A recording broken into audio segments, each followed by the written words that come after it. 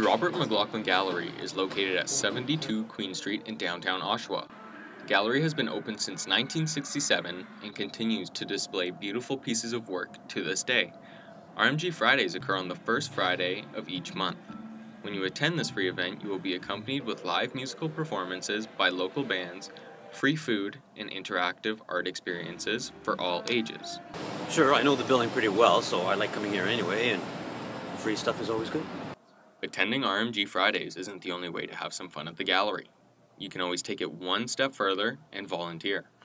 All you have to do is fill out their online application, and you can help out with events, art camps, and even the gift shop. Well, I'm retired, so I need to find a way to still contribute, very specifically, and very in large view, because retirement doesn't mean you stop. It just means you now have the freedom to do what you choose to do. So whether you decide to volunteer or not is up to you.